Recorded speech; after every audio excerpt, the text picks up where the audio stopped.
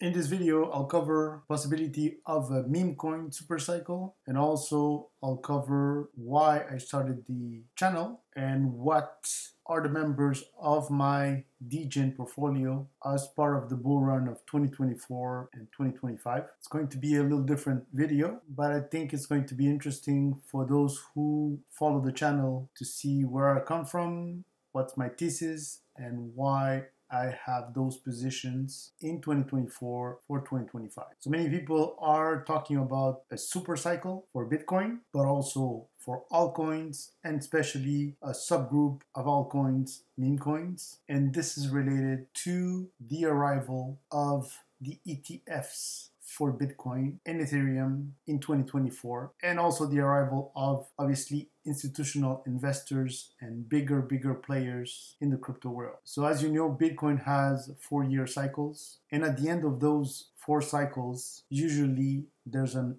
altcoin part near the end of the cycle where people take profits that they make for Bitcoin and transfer them to Ethereum and altcoin, and that includes meme coins for the last push of the bull cycle. And after that, there's usually a big correction. That has happened in the last 2 cycles, but many people are talking about super cycle right now. Why? Because these ETFs have been consistently buying Bitcoin every single week, sometimes every single day. And that demand for Bitcoin, many people are thinking that it's going to go beyond the end of 2025, mid-end of 2025, where people think technically we should have the end of the bull run as we've known if we analyze the previous 2 4-year cycles for Bitcoin. However, during that period, it requires a quite big sell-off of Bitcoin, and in 2025, it would imply a big sell-off also of ETFs. However, because the base of investment and investors in the ETF sometimes are linked to big institutions, pension funds, countries eventually, states, companies that have started putting Bitcoin in their balance sheet, well, there could be a situation that those big investors, and usually when these big investors select an asset to invest, they do not invest for a year, 2 years, 4 years, for example. They invest for the long term, 5, 10, 15, 20 years. So if these big institutions accumulate a lot of Bitcoin during the whole bull run, and there's very limited sell-off of those ETFs in the mid or end of 2025, the correction at the end of the cycle should be lower or even will not happen if the ETFs continue buying weekly Bitcoin. And that will trigger, and that's what many people have as a theory, a super cycle where instead of having a 4-year cycle, we could have an 8-year cycle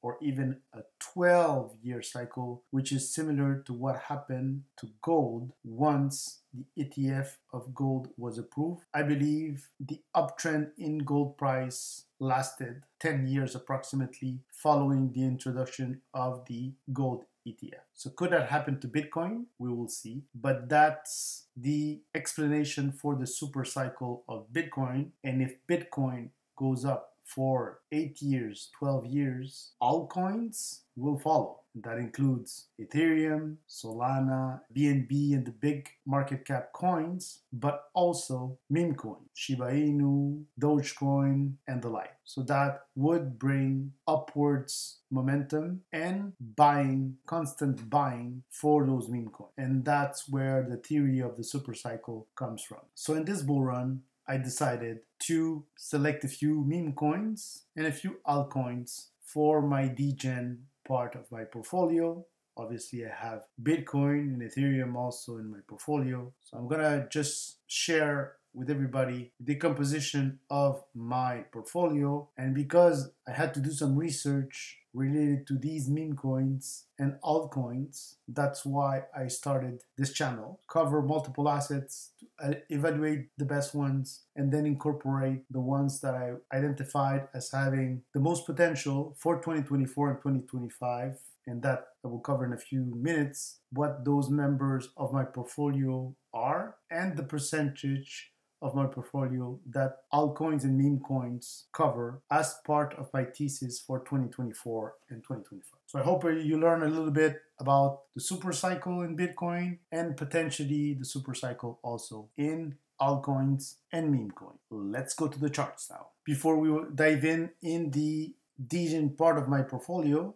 I'll just cover my main positions, quickly the percentages, and a little bit of background of how I got there. So I'm not going to talk about numbers, but my portfolio is above $10,000. Just to give you an idea, it's in that range. So my portfolio, my biggest positions are 3 positions in my core, let's say, of my portfolio.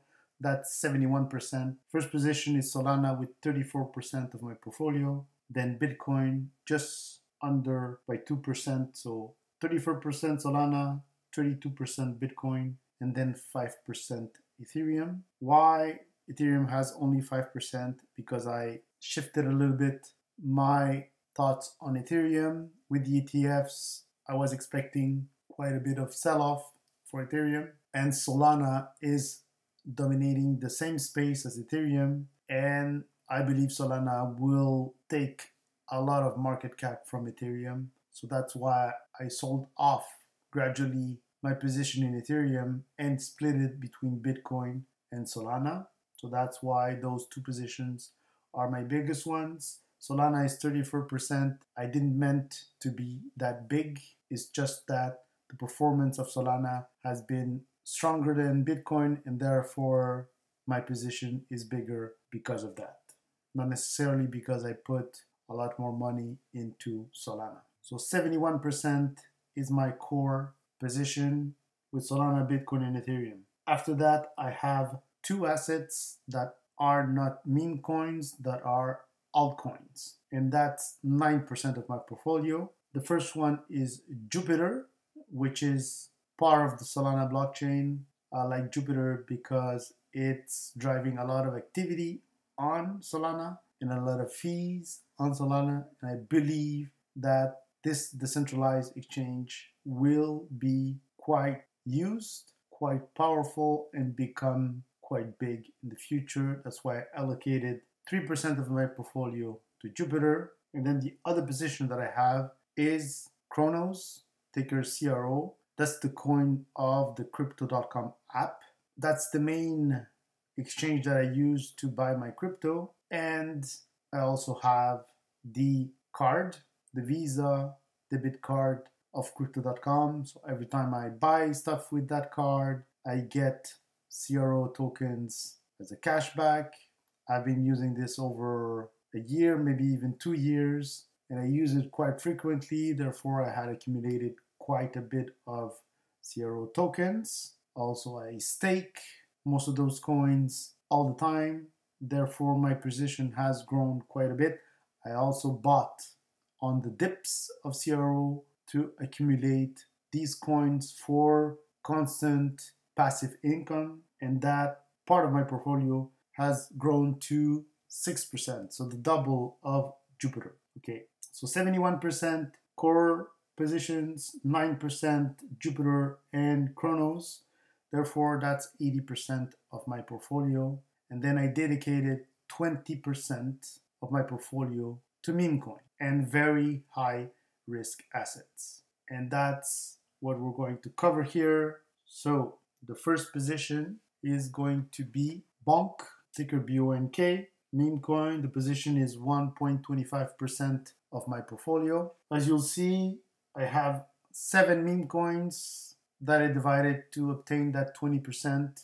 Bonk has been quite active. Most of these meme coins are very early on. Most of them are either on the Ethereum blockchain or the Solana blockchain. So I selected these assets based on activity, community, and potential high returns of the community or the blockchain. Keep in mind that I like these meme coins simply because most of them, except one that we'll cover later, are strictly meme coin. There's nothing behind the project. It's all related to the community, buyers and sellers, and why I selected meme coins overall to get to a 20% part of my portfolio. It's because most of the new investors that come into crypto, the first coins that they buy are meme coins. They are not Ethereum, they are not Solana, they are not Bitcoin, they are not XRP, they are not Cardano, they're meme coin. Why? Because of their low price and that you can accumulate quite a lot of coins with very little amount. People love to have millions of coins and things like that, or billions of coins in some cases. But that's my premise. There's a lot of new people who will join the party of crypto, and we already have an history about two meme coins who performed extremely well in the previous 4 years for the last cycle. And I selected five others, and I wish that one, maybe two, perform the way the previous two dominating meme coins performed to push and boost my portfolio. That's the whole thesis, pretty much. It's very simple. High risk, okay, but I'm willing to wait until the end of 2020, mid and end of 2025.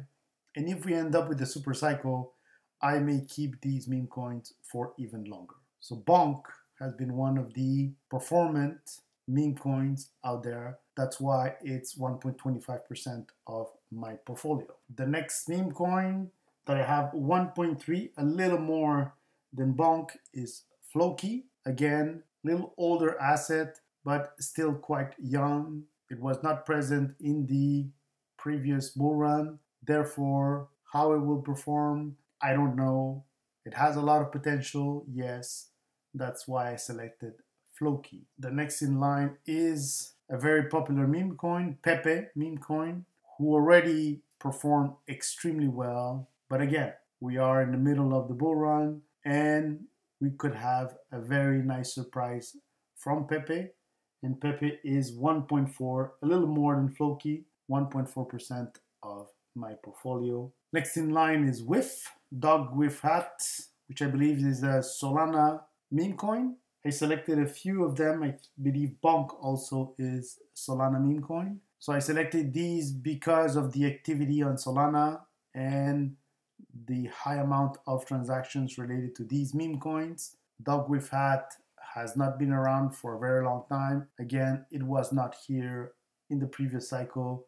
So what Whiff will do in this bull run, I don't know, but I put a little bit of my assets in there, and Whiff is 1.5% of my portfolio. Next in line on the meme coins is Dogecoin, and Dogecoin is a lot bigger position, so it's 2.4%. There's two reasons why that position is bigger. I have been investing in Dogecoin for a while, but I would say 90% of the coins of Dogecoin were obtained with mining. So I co-mine during the fall and the winter and the beginning of spring, usually when the temperature here in Canada is cold. I mine Dogecoin and Litecoin at the same time. Most of the coins that I get are Dogecoin. The Litecoin position, I already sold a bunch of Litecoin. I still have a little bit. I always have a little bit, but it's not a big percentage. It's less than 1%. And I think it's even less than 0.5% of my portfolio. So I don't count Litecoin. I also don't believe in Litecoin.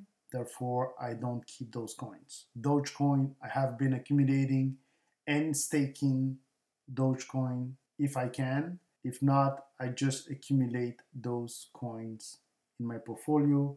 So again, this is one of the meme coins that performed extremely well in the previous cycle. Some people never sold Dogecoin at the peak of the cycle. My thesis is that I hope we go higher than the previous all-time high. Will it happen? I don't know. If it does, then I expect to get quite a nice return from Dogecoin. We will see. But again, the same strategy applies. I plan to keep it up to the middle of 2025. And then based on what Bitcoin does, we'll decide to keep the position or sell a part of the position or the whole position. We will see. It's going to depend on what Bitcoin does, and how altcoin season, also meme coin season, will be for these assets. The other original meme coin that performed extremely well in the last bull run is Shiba Inu. That's another asset that I have in my portfolio. In this position, it's a little higher than Doge at 2.8%. Again, the same thesis. We want to see if Shiba Inu will perform better than the last cycle, go even higher, and if it does, then we'll have quite a big return on our investment. We will see how it goes. Dogecoin and Shiba Inu have, the biggest communities of all those meme coins and have history of previous performance in the previous bull run. Shiba Inu is the only one that has, NFTs and some type of ecosystem that other meme coins do not have. Will this contribute to get a bigger price for Shiba Inu in the cycle? I don't know. I still treat it as a meme coin like the others, just on community, buyers and sellers of the coin. Again, we will see the performance. And finally, the biggest position that I have for meme coins is Milady meme coin, ticker LADYS. That position is 8.5%. So just to give you an idea, Milady meme coin is 8.5%, and then the next one in line is Shiba Inu at 2.8%. Why Milady meme coin position is 8.5% is because I invested early in this meme coin and it has already exploded in value in my portfolio and in size. Therefore, I got to 8.5%. Most of that percentage is gains because I got in early, not necessarily because I put the same amount of money equivalent to 8.5%. I didn't do that. Most of the gains and the size of Milady meme coin's position is related to unrealized gains because I got in early. This is a high risk, high reward type of situation. This meme coin, for whatever reason, I started invested in it. I didn't know it would do that well, but it has performed quite well, quite strongly.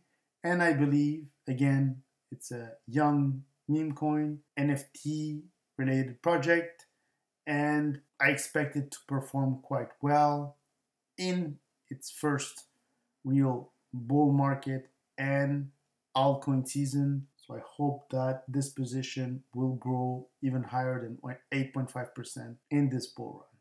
So these cover all the memes that I have in my portfolio. Milady first, then Shiba Inu, Doge, Dog with Hat, Pepe, Floki, and Bonk. Those are the main positions that are almost 20% of my portfolio. I like to take risks. That's why it's a big percentage of my portfolio. But keep in mind that Solana, Bitcoin, and Ethereum make up 71% of my portfolio also. So I have the solidity of Bitcoin and Solana that I truly believe in. And then meme coins 20%. It could go to zero and I would be fine with it because I don't believe Solana, Ethereum, and Bitcoin will go to zero anytime soon. That's why you put your chips in there, take some risks in crypto, and if we get 5x, 10x, I would be happy. If we get way more than that, that will be a bonus. But I have absolutely no way of knowing who will perform well, what's going to happen to the market until June, July of 2025. We will see. I will monitor this and give you guys updates. But that's the main thesis of why I started the YouTube channel here, because I had to do research on these memes. I had to see which blockchain were associated with these meme coins, and after that, just selects the ones that I thought had the best potential. But again, it's like picking, numbers for the lotto or placing a bet on a casino, it's very, very difficult to select top 3, 4 meme coins that will perform well in 2025. I just hope 1 or 2 of these 7 will give us out of this world returns. If that happens, I'll be extremely happy. If more than 2 perform really well, then good for me.